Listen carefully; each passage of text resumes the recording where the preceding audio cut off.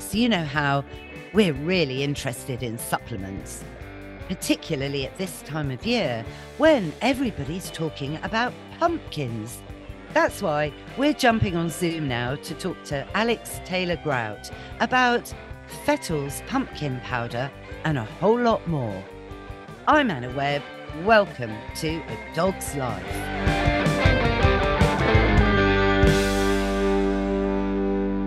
Alex Taylor-Grout, welcome to A Dog's Life. Hello, hello. Thank you for having me. Oh, well, thanks, no, for coming on, because obviously this is our Halloween episode airing, I know, on the 2nd of November, but Halloween still remains really, I think, along with other things like bonfire night and so on, through till the end of January in a way. Yeah.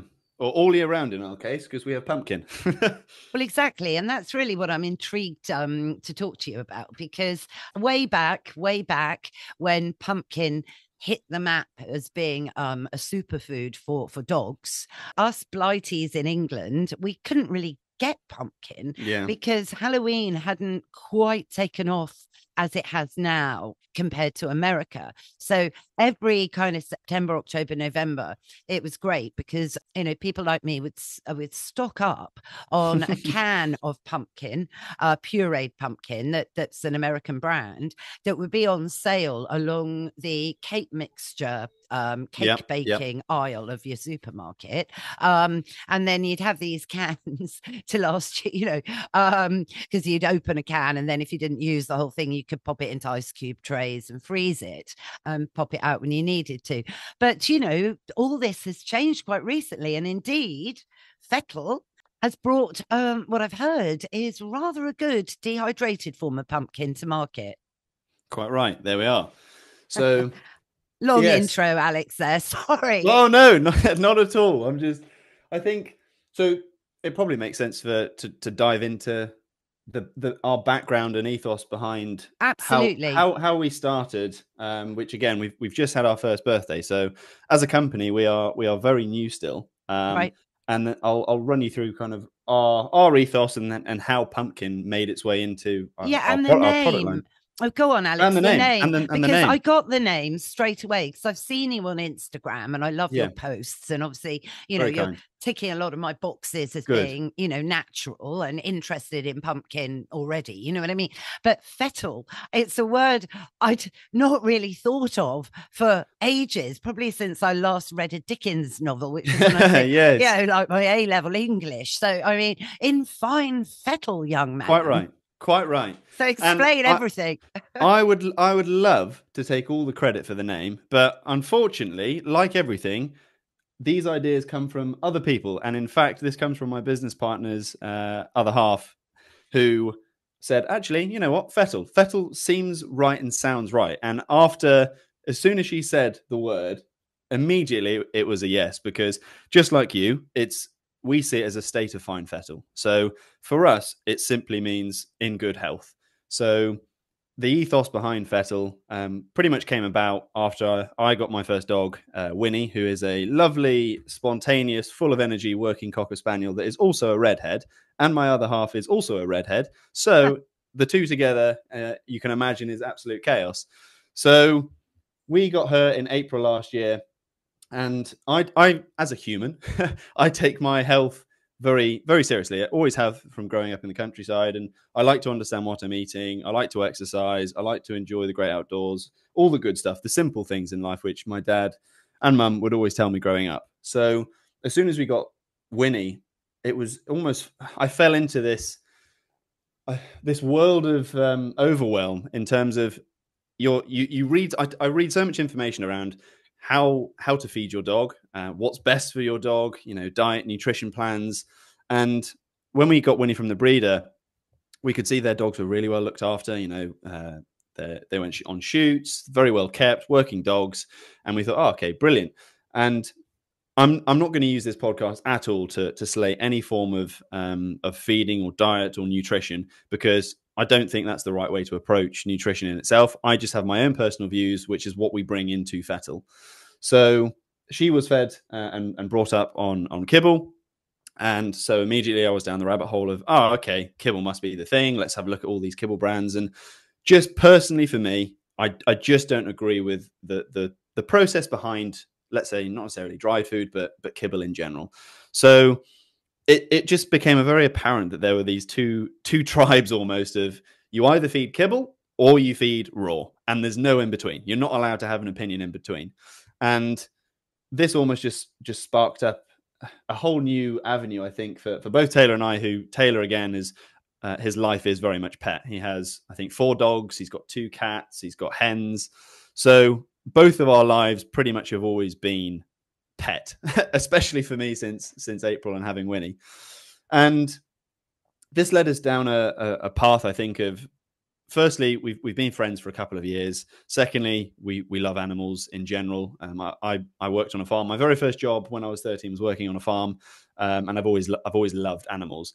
So we just looked at the industry and went that something can be done better here. And Fettle isn't about almost curing problems. It's more about building a habit and a routine for good nutrition. So prevention rather than curing, which led us down to, I think, just one whole food, human grade ingredients. And I'll talk a bit later on about what's coming later. And we're actually moving away from just one ingredient and moving into our first blend, which is really exciting, which I'll talk about a bit later. So our very first product was goat's milk, because what I noticed when we first got Winnie was actually she wasn't drinking enough. And for humans, hydration is one of the most important parts of a healthy lifestyle, just like sleep, and just the same as looking after your gut and your gut microbiome. So goat's milk was kind of the first introduction, just based on minerals, the protein, the strength that it can provide for recovery, and just general absorption of nutrients to help the body do what it needs to do, especially for getting liquids into Winnie. And that became a great hit. And again, that was our kind of flagship, and still is our flagship product. It's very simple to understand, one ingredient, and the whole brand of Fettle, which I'm sure you've probably seen, is just to kind of mimic Taylor and I's ethos around countryside simple living, which is what we wanted the packaging to look like, and the whole brand.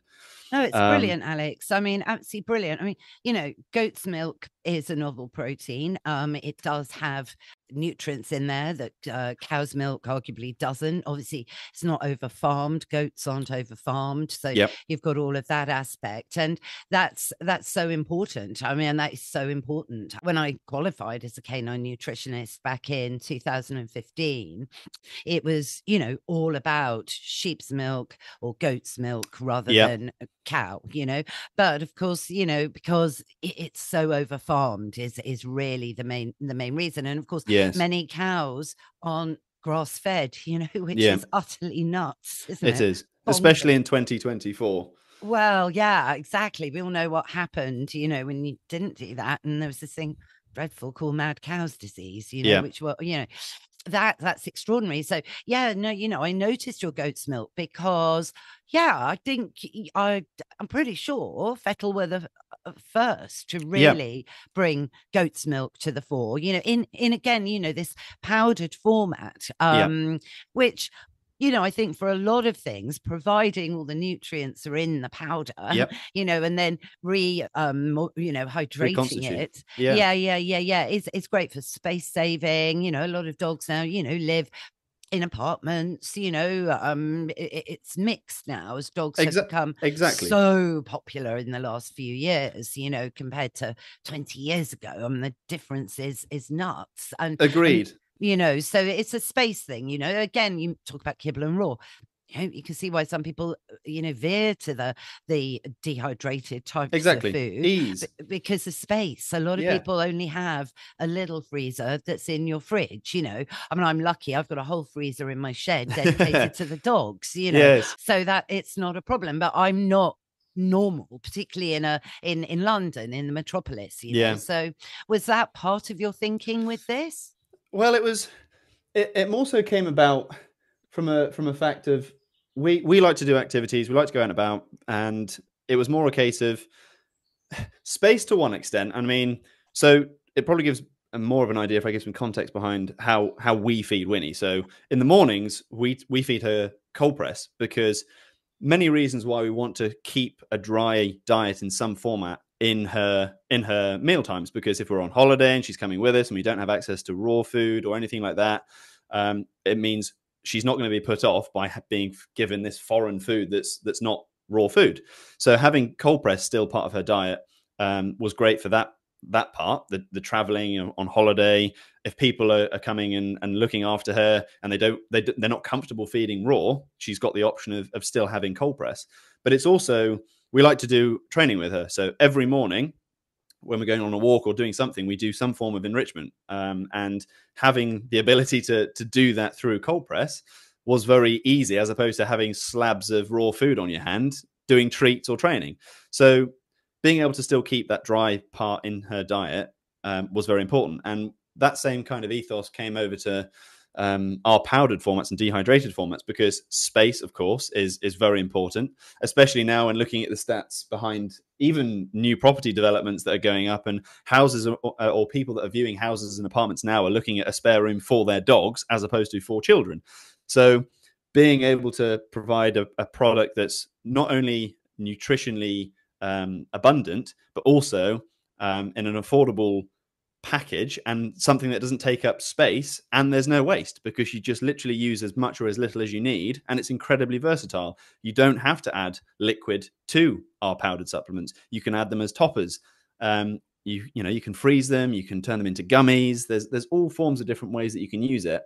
And I think for us, that was important. It was keeping something that I hate waste. So not having something that once it's opened, you either have to put it in the fridge and use it within 5 to 7 days, or use it all in one innings. So being able to use things and make up as much as or as little as you want, especially for the goat's milk when we're going on walks, autumnal walks, and you want to give your dog a bit of a pick me up that's full of protein, and give them some extra energy after a long run. Goat's milk is a fantastic product for those instances. Definitely, and for a lot more, Exactly. Yeah, a good biome, say a good source of protein, but calcium as well. Exactly. And it's hydrational, because we are 80%, dogs like us are, I think it is 80% water. Yes. So, and the sad fact is, it's 1 in 10 dogs do get some renal problems in their life, and cats, and I know that you do offer the goat's milk to cats are even worse. About 80% of all cats do die from renal failure, and that is, wow. Yeah, no, that's down to, I hate to say it, dry food. Keep talking about this. Cats are so under-resourced at the moment. They really are. They really are. So I've only had cats for 14 years, as opposed to dogs being more like sort of 59. Yeah, yeah. But, they've really, honestly captured my heart over this time. You've got no idea. So, and Mike, my producer, he's probably right now, we can't see it, but if we could, he'd be going, oh, God, Here we go. Here we go. Keep focused, Anna. The podcast is called A Dog's Life. All right. We can create another one that has cats. Yeah, I think, all right. So, no, he's probably laughing. I hope so. Yeah. So anyway, digressing as usual, but really brilliant idea. So when you hydrate it up, the goat's milk, and of course, the pumpkin. Yeah. Are you able then to decant it, into little molds and, bits and pieces to kind of have a batch that you can maybe pop out and give as treats on the go, or when it's summer and hot? Obviously, that's a great way to cool your dogs down. Is that something you can do with it? Yes, exactly. So it's almost the same principle applies, that once it's rehydrated, it has a shelf life of, let's say, up to 5 days. Keep it in the fridge, just like you would with almost fresh milk straight from the farm. So what we tend to do, especially in the summer, and I know a lot of our customers do, is make up a batch of goat's milk. And then whether or not you want to create iced treat or frozen treats, or if you want to make gummies, when we've done a few shows actually recently, including Edition Dog, we made gummies. So we just used beef gelatin, unflavored beef gelatin. We reconstituted some of the goat's milk, some of the pumpkin, and seaweed you can't really reconstitute, but you can add it in with goat's milk or any form of liquid, and then pour it into the molds with the beef gelatin to make gummies. So you can make your own DIY gummies, which again are fantastic for enrichment, for training, as a treat, and the same for frozen treats. So again, get your favorite molds out, make up as much as you need in a liquid form, mix them all in together if you want, which is what we do. We it's almost a goat's milk base, and then add in a teaspoon of pumpkin powder, a teaspoon of seaweed, and then pour it into molds, and then again serve as a nutritional treat.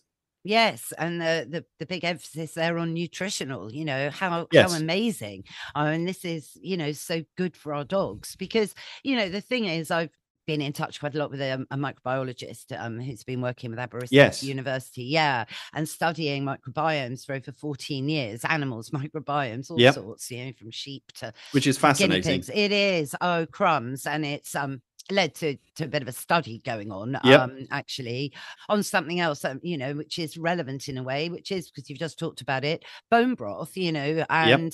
and the results are coming in. It's absolutely mind-blowing. I mean, it's so mind-blowing. When they first came in, I was like a kid in Hamleys. It was like, oh, jumping around. I mean, in so much as, yeah, it certainly is working. And this is where good, natural, species appropriate Yep. ingredients, are so important. And of Yeah. course, even if you are feeding your dog on a kibble, by adding some superfoods like your goat's milk, and certainly also we'll talk about the seaweed. I'm mad about seaweed as Yeah. well. It's a way to minimize the negativity of the It, kibble, it, really. it is. And I think the important part for us is we can all have our own opinions on what's the right way to feed any of your animals. But I think the more important part of this conversation is what can I do to benefit all? And that is adding to an existing diet. We're not because as you'll know, asking someone to change their dog or cat or horse or anyone's diet is a very, very big ask. Whereas to slowly introduce, let's call, superfoods and nutritionally correct ingredients into that diet is arguably almost more important, because you're then giving that dog nutrients that it needs to not only survive but also to thrive. Just like you were saying with bone broth, it doesn't matter if it's kibble, if it's raw. You're getting not only liquid in, which is one of the most important parts of a diet, but it's also giving a very strong backbone to support the gut microbiome, which in itself, as we know as humans, as we know for animals, the gut microbiome is a second brain, and that is arguably more important than the actual physical brain itself in some instances, and it makes the body tick. Oh, yeah, no, I agree completely. So it must have been a big journey, though, for you and Taylor to get this all together, right? I mean, it must have been, I can imagine the excitement and the planning. And where is your factory that this all happens? Because this whole dehydration process, I mean, I'm very interested in it, but, Yeah, we can. can you really keep all of the nutrients in? So, like anything, and we have many comments on adverts or anything else around almost dehydrated goods, and the fact of the matter is, if you can buy raw straight from the source, that will always be the best option. So, goat's milk, for example, if you can buy the only place that you can buy raw goat's milk is directly from a farm, because legally supermarkets aren't allowed to sell it because it has bacteria in, and therefore it's a health risk for them. And even when you buy it from a farm, it'll have almost a warning saying, this has got live bacteria in and isn't good for you. So of course, buying direct raw from the source will always be the most nutritionally complete Yeah, way to yeah. get something. So is that what you dehydrate? So at the moment, we dehydrate it and based over in the Netherlands, and we're working very closely with two UK farmers, goat milk farmers, and our entire supply chain is very soon to be changing to UK based goat's milk, which we are incredibly excited about, because I think it's incredibly important to share more about your supply chain, share more about the behind the scenes of what goes in from, going to see our farmers, and not only touching on helping those farms actually diversify their income, because as we all know, it's an incredibly difficult lifestyle living as a farmer. So being able to actually give back to the UK and support local farmers by the addition of different revenue streams for them, but also at the end of the day, we get a more superior quality product, because at the moment, our goat's milk is dehydrated through a spray drying process, a gentle spray drying process, unlike supermarkets that use very high temperatures over a very short period of time, which means you lose a lot of the nutrients. Whereas the process that ours goes through, it's at the lowest legal temperatures, which I believe is around 68 degrees over a longer period of time, which means you're controlling and keeping as many of those nutrients in as possible. But of course, you are still losing out on some of those amazing raw benefits if buying direct from a farm. So we kind of sit in the middle and in between, buying it. For those that aren't able to go to a farm and buy raw, we're better than the supermarket, giving it in a I guess more convenient form. Yeah, no, of course, of course. I mean, this is good. And it is great that, you're so aware of the traceability, because I think that's something that's becoming more and more important, for 100%. As pet parents and, everybody, get tuned into it all a bit more. But my question would be this: are you able to use unpasteurized goat's milk? So yes, you can. And it depends on the heat treatment process that it goes through. So you'll have unpasteurized goat's milk, and then the next part of our process will be freeze drying as opposed to spray drying. So freeze drying meaning obviously using very, very low temperatures. So it's you will lose some of the nutrients still from a raw or unpasteurized process. But because there's more, and I only ask in that for many, many years until Brexit happened, I was sourcing colostrum from a Swiss company. I bought colostrum from them. I mean, I still will get some more again. It's just that the last jar I bought at 120 quid got lost in customs, and that was like not great, not least because I really needed it for my cat at the time. And but this colostrum, and I mean, obviously goats make colostrum as well, unbelievably amazing. That's almost the creme de la creme, isn't it? Yeah, I mean, but seriously, but yes, and it comes obviously at a price, and it was all ethically done. I mean, no harm came to the cows, and they were organic cows. So I just think, the more like that you can get, it may mean a different range of products, but certainly someone like myself would go that extra mile financially to get it, because I do think the nutrients are more in unpasteurized. Yes, agreed. And I think the important part, I think, is for us, it's trying to make this nutrition as readily available to all. So it doesn't matter if you're a billionaire or if you work a 9 to 5, or if you don't have a stable source of income. You're able to get a good quality product that you can trust. You can see what the supply chain is, and it fits your morals as a human correctly, and that you can read the back of the ingredients list that reads like a clear conversation, and it doesn't sound like it's made in a lab. And I think as long as we can tick those boxes and give the people, I think, insight and confidence to trust something that will aid the health of their pets, we've done our job there. And I think that's how our whole ethos, just almost moving away from the synthetics and going from what we're all about is from the land, not a lab. And the whole kind of argument from whole foods versus synthetics. So I'm loving that. I'm picturing lots of goats jumping around. They're so naughty. I would love to have a pygmy goat. It's one of my bucket list things, actually. I think that will be on our cards at some point, try and buy several hundred acres and have our own goats. That's the ultimate goal, I think. Oh, fantastic. Well, I'd love to come and visit when you definitely do.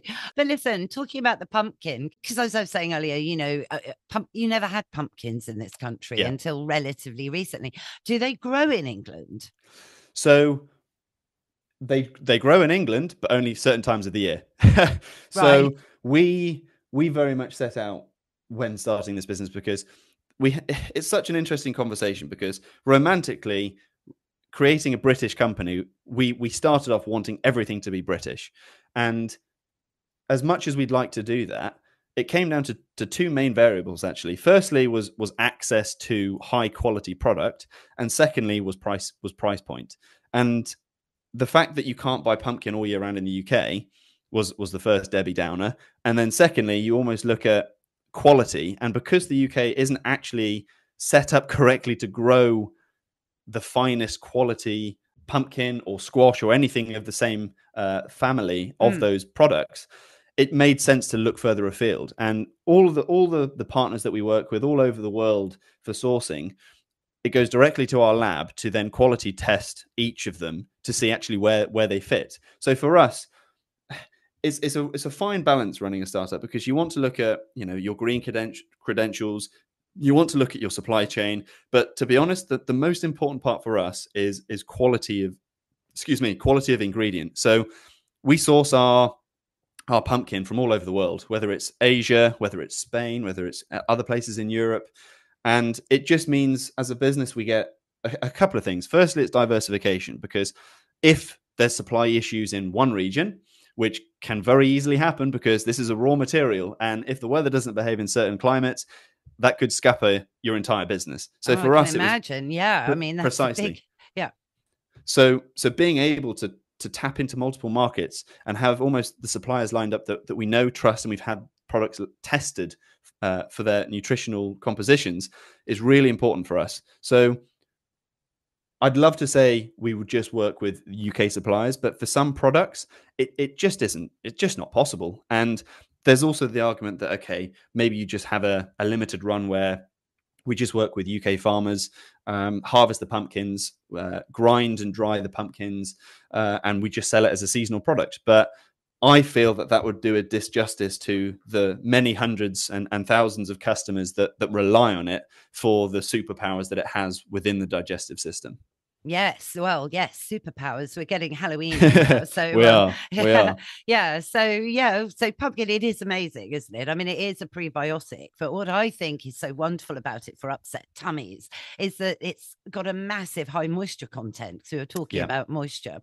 I mean, would you say to rehydrate the pumpkin might make it a little bit more hydrational? Made that word Yeah. up. Yeah. For sure. And I think it's a prime example of, again, it's in a powdered format, so you as the parent can choose how you want to serve, how you want to give that ingredient.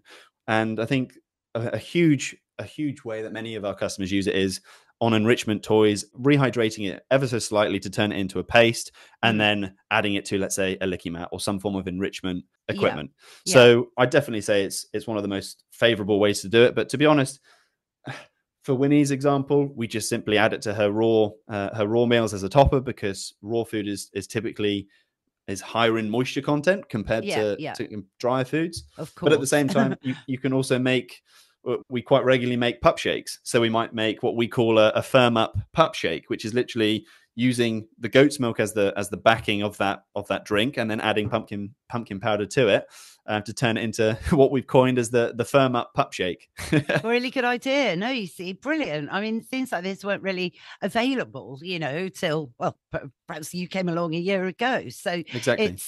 it's really lovely to see all of this happening, because it is really highlighting, not only dogs as being part of the family, but an awareness of, their physical, their emotional, and their mental health as well, and how to really allow that to thrive in the face of, a lot of other things, vaccines over medication, Yeah, overly exactly. processed foods, pollution, even cleaning products in the Yeah, home can all sort of little by little, of flea treatments, wormers, can chip away yeah, at that important thing called, the body burden. And we've all yeah, got one. And when the burden gets too heavy, that's when disease potentially sets in, and it's insidious.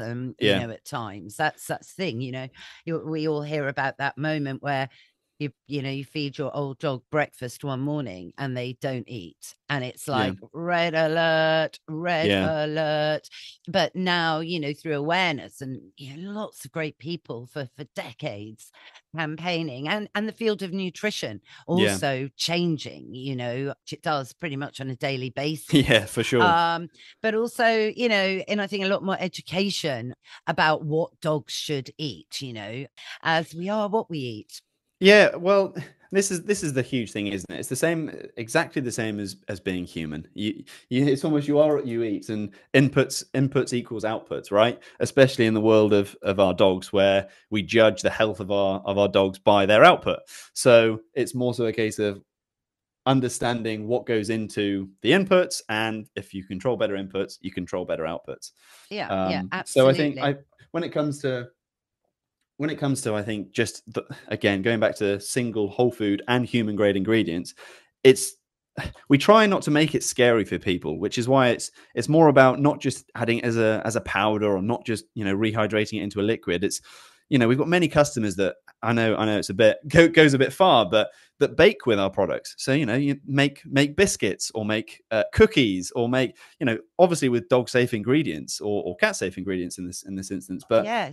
that's an area we're trying to really add more information to, especially on our website. Just building recipe cards that show our customers that, hey, actually, you don't need to just add it to meal times. You can use it in this variety of different ways that can make it almost another bonding exercise between pet and parent, if you like, Yeah, giving but them also confidence.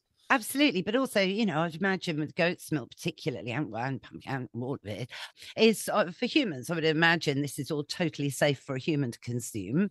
Yep, So rather, if you've got a dairy allergy, or whatever, you need goat's milk, because you can't always get it in the supermarket. exactly. That's the other thing, actually, to be honest, or they sell Yeah. out quickly. So to have it reconstitutable, then Yep. that's great for people as well. Tea time with your pup and parent, I think. Oh, Cup of it's tea. really brilliant. No, I love the idea of lots of recipes as well, because it's fun and interactive. And when you're doing a whole baking experience with your dog, Yeah. it's a whole, for me, with my, behavior hat on, you train lots of boundaries around the kitchen space, Yep. which turns into a fun game. And so it's Yep. like, management. So you're preparing for, say, Christmas Day, when the kitchen might get super hectic and you don't want to trip up over your dog when you're holding the turkey in Yeah. its pack. You know what I mean? So Yeah. all of that's really important as well. And then the dogs get a lovely biscuit. So I think I'm loving Fettle, and I love the name. It's I'm glad. yeah, it's great. Really, really good. Now, with the seaweed, as I do believe the UK's shores has got a lot, well, up in Scotland anyway, there's loads of seaweed, but I don't know. Is that right? Exactly. Well, you are right. So when we first started, again, you go through this whole process of finding the best suppliers that deliver what we wanted to deliver from a nutritional perspective, right?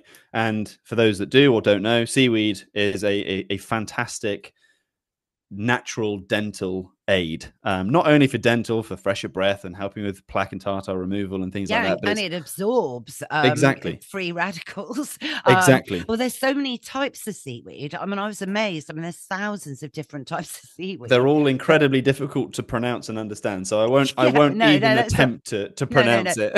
no. But no, it's true though. So I mean, I don't know. Just briefly, I mean, how many do you have? One type of seaweed in there? Right? I mean, is kelp We have different from one. seaweed? Oh, so Yes, many so questions. it's almost the strain of seaweed is kelp, but the form of kelp has its own category or class, if you will. So I will pull it up and I'll have to send it to you after, because it's a nice long name to pronounce. Right? But Okay. depending on the shores that you're obviously harvesting the seaweed from, will have different characteristics depending on the lifestyle it's lived, and almost Yeah, but all the can I just different. say, I mean, how do you feel about the sea? It's something I was only saying yesterday. You see, I don't eat fish anymore because of the sea. I do go for a pickled herring. That's my Scandinavian background. I try and eat a lot of that actually for Yeah, health reasons. But yeah, I mean, I think it's a farmed great fish, question. I just can't. I watch this panorama. I talk about it a lot, but it haunts me. I There watched was the a same on was it ah on Netflix. well, I didn't watch it on it. I watched it on the BBC. I'm so old Yeah. fashioned. It was a while ago, but it was well, yeah, it was. Gosh, I think in Scotland, and it was a fish farm, Salmon farm. and yeah, salmon farm, Yeah, yeah, and it was really awful yeah. I because know I used to exactly the one have you're a talking fish about. tank. I had a fish tank for many, many years, and they don't just have a 1 minute memory. I mean, come No, on. And so I since then that was it. I've never been able, because mostly it's farmed, so yeah, never in a restaurant will I eat salmon, never buy it, obviously, never feed a salmon flavor, which I hate the word flavor. yeah, Variety, what's salmon flavor, for heaven's sake? yeah, Um exactly. and of course research has moved on so Yeah, much to debunk any true value in fish oil. We've put a as a nice blog up on our website around fish oil, so it's well oh, worth did you? Well done. it's No, well I worth will have a people look. reading, I think, actually, because like you and I have learned, I think, from watching the documentaries, and you've got to be careful, I think, of who the source is, because there's always what I like to refer to as puppet masters that control the show of what you're fed or what you're supposed to feed, what you're supposed to know about.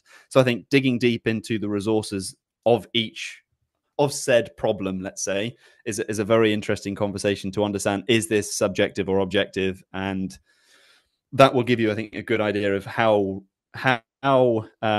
genuine is this problem. And I think that's where we've kind of come up with this article around fish oil in particular, which I think is probably well worth a read for perhaps your listeners, which is Yeah, no, quite absolutely. interesting around the topic.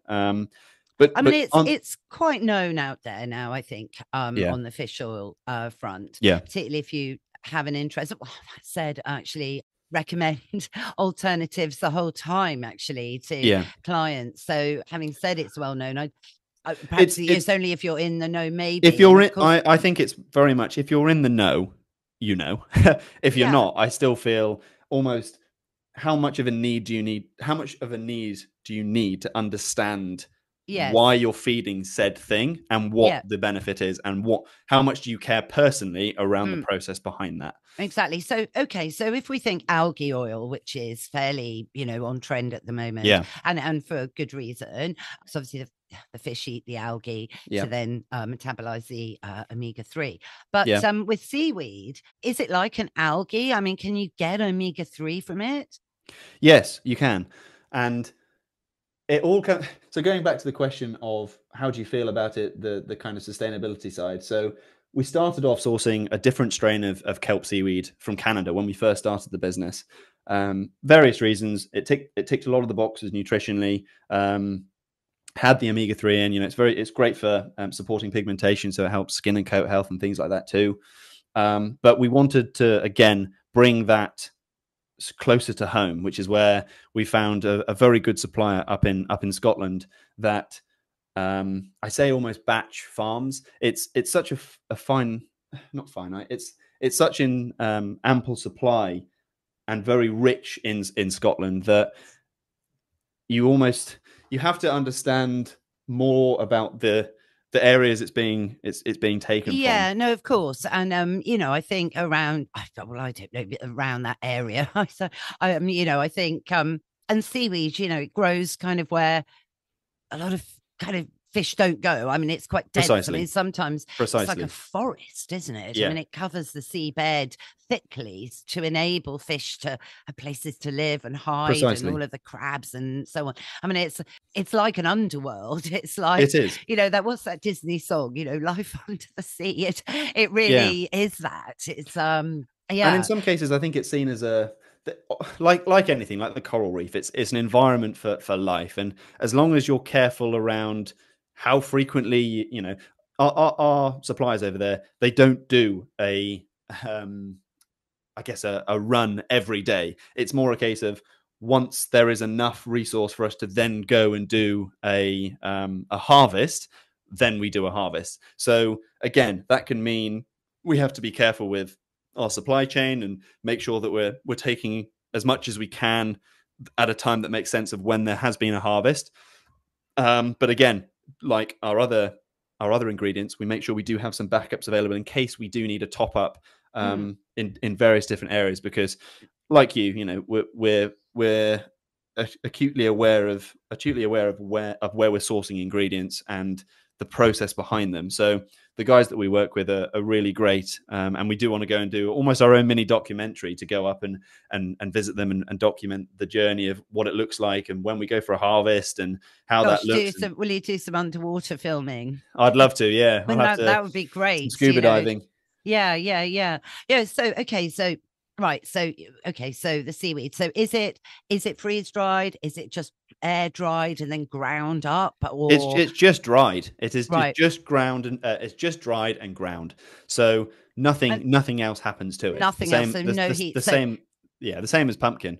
Right. Okay. Yep. Yep. Yep. Because Air if you drying, you think, see, is such a simple way of yeah, processing. Again, 'cause, my Scandinavian background, they air dry everything, reindeer yeah, meat, yeah, so everything is done like that. Because obviously that was to do with the climate. For exactly. most of the year, you couldn't get anywhere because of the snow. I mean, it's not the same anymore. I mean, God, they Yeah, don't get as much snow. I mean, it's all very worrying. yeah, However, so could you really say that there is a pokey dose of omega-3 in your seaweed?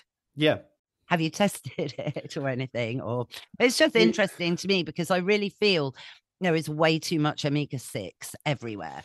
And omega-6 in too much quantity is pro-inflammatory. So for me at the moment, it's just I have my fads, if you like, and one of my fads at the moment is omega-3, only because I only learned relatively recently how many cows actually aren't finished on grass. So, Interesting, yeah, because that means their meat, which should be omega-3 heavy, isn't, isn't Yeah. And, interesting. and that, sheep are better because they tend to be farmed on Yeah, hillsides and all the rest of yeah. it. Anyway, we sort of I wasn't aware digress, of but that. yeah, yes, yes. And even some cows that are marketed as being grass fed, because Aren't. that's but yes, well, they're finished. They asked for some of their life, so they're not exactly lying. Is that So it's specifically for the UK then, or is it? I think it's for everywhere, but it definitely happens it's to do with the fattening process, apparently. Oh, it's gross. Yeah, Before they get killed. I mean, listen, I don't really eat meat, really. I yeah, never, rarely, perhaps in a restaurant but rarely, rarely, rarely. However, there's no way in a million years I will stop my animals from eating meat. But yeah, it does make you even more conscious of sourcing again, not all raw. You see, everyone says, oh, it's raw, yeah, but raw varies a lot, particularly at the yeah, moment. I mean, way yeah, back when there were only three suppliers of raw in this country, it was a different kettle of fish. But yeah, now it's so big, the raw market. I mean, it's brilliant on the one hand for me because that's where I'm at, but arguably, for someone trying to find a good raw brand, it's not as straightforward as you might think. yeah. It's That's interesting. interesting. So yeah, it is actually. Yeah. Going Um, back to your question on the omega threes in our kelp yes, seaweed. yes. So what we are doing more so now is so for nutritional purposes or nutritional composition on packaging, to display as much information as possible around obviously what the ingredient is and what the nutritional composition is. So what we want to be able to do as we're improving our supply chain, and we need to be doing it as frequently as we can, that makes sense to test each batch of raw ingredient that comes in, is actually drill further down into these different categories of benefits. So I think what I've made a note of is to actually go to our lab and send another sample off to actually go into the omega-3 to I see. think it could be a massive selling point for you. Agreed. Not that Based on you what you've see, just told me. yeah. Well, it certainly is something, and I'm very aware with it with my own animals. I mean, they've been really well looked after, but over the years, and but it's interesting. It's interesting to me, this omega-3, particularly with canine dementia, arguably more common now. So that's a way of helping to mitigate also just keeping dogs in optimum wellness, really. Well, it's exactly, and again, excuse the pun, but just keeping dogs in fine I, fettle, I think, I, is how you feel that's is how we see it. Oh, that's how I was going to finish the episode.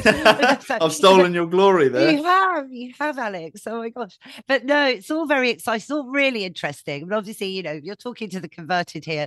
I'm very interested in ingredients and an awareness of, and the nutrients within, for optimum wellness.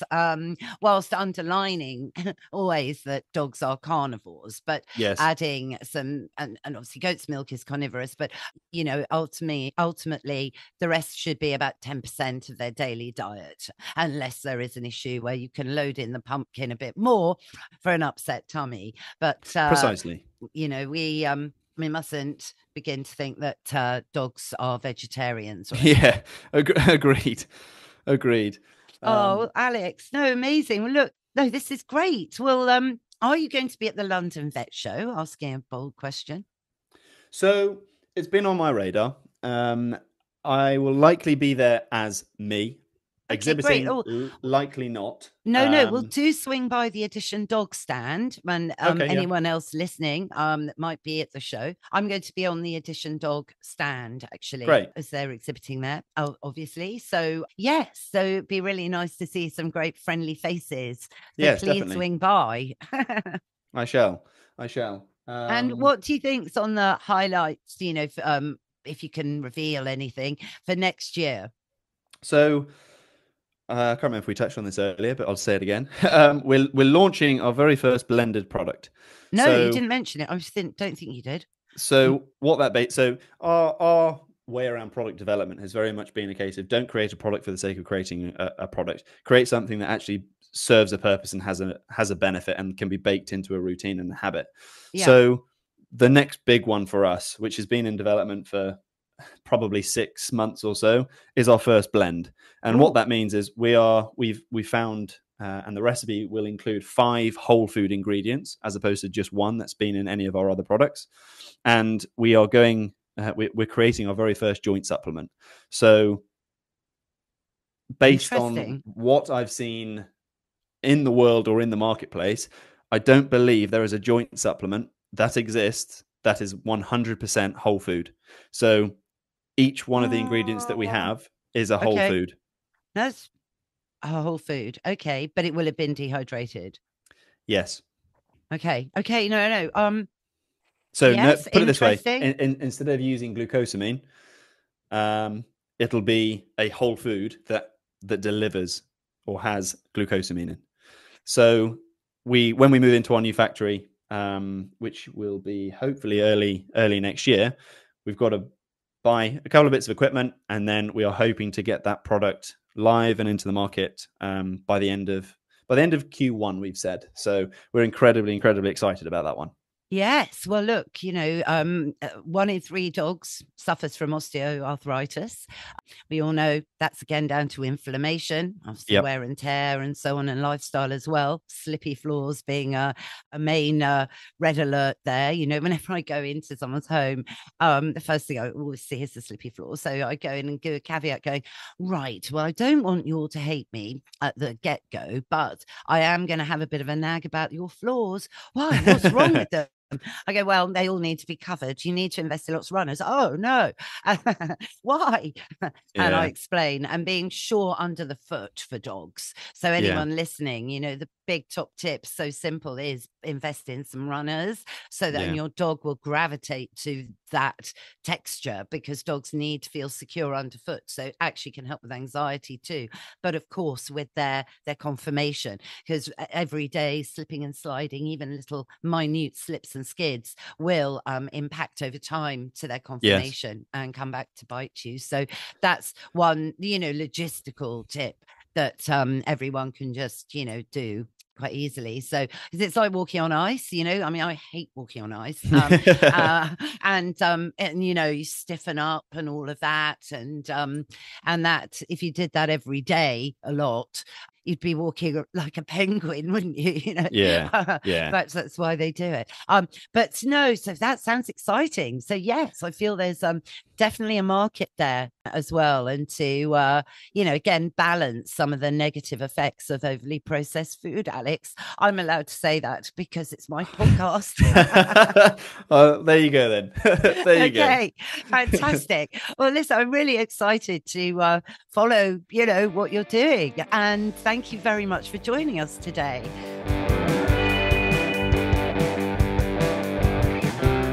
That's our show, Mr. Binks. And what did you think? Yes, I thought you'd be interested in trying out Fettle's pumpkin powder. And I think we're going to give you the goat's milk too. And you're right, it is time for Woof of the Week. Supplements in the right proportion at the right life stage for your dog can indeed be a very valuable addition to your daily diet routine.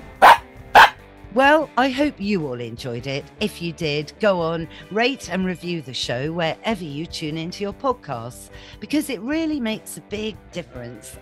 Thanks again to Alex Taylor Grouch from Fettle for joining us today, and all the links are in the show notes. Thanks, of course, to Mike Hansen, my producer, for all the music and production as ever. What's that, Mr. Binks? Yes, you're right. We will be back in your feed next Sunday. So why don't you subscribe now? It's free, and that way you'll never miss another show. Bye for now.